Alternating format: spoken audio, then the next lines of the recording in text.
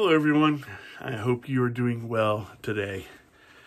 What if every morning you could open up your front door, look out in your yard, and see your favorite food everywhere on the ground? It was all you could eat. That would be great, wouldn't it? What food would you like to find on your front yard? I think for me, it'd probably be Krispy Kreme donuts. I love those things. We'll read in the Bible about a time when something like that kind of happened. You see, God's people, the Israelites, they had been prisoners in Egypt. And God had finally freed them from Egypt and were leading them to the promised land.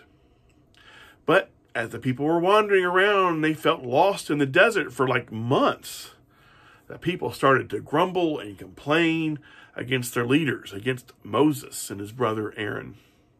They were saying things like, "I'm hungry. I want to go back. Are we there yet?" They were among some other things. Have you ever said any of those things and made those complaints? Well, God heard the people complaining, and he told Moses that in the evening that God would send birds and quail to cover the camp so that the people would have some meat to eat.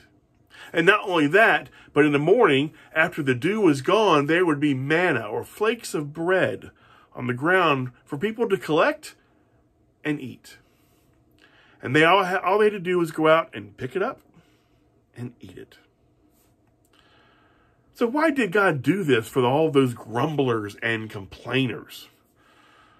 God did it so that they would know that they were loved and taken care of by God.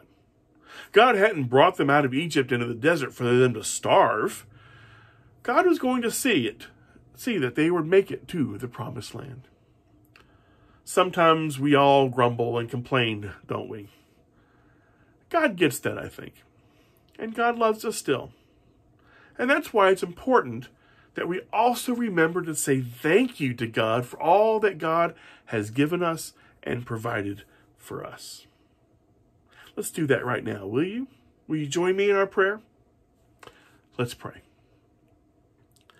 Dear God, sometimes we grumble and complain.